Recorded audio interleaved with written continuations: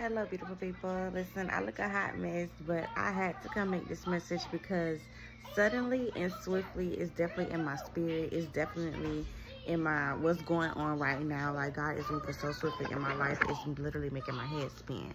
So to anybody who may be doubting God, who may be doubting his time and his hand on your situation, please know that when it's his divine timing, things are gonna, for one, all line up.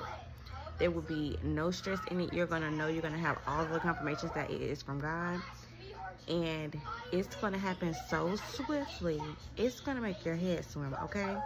Take it from me, because my head is swimming, and it's going to be swimming up until next week, because I am literally living on like a cloud nine right now. I just cannot believe what God is doing.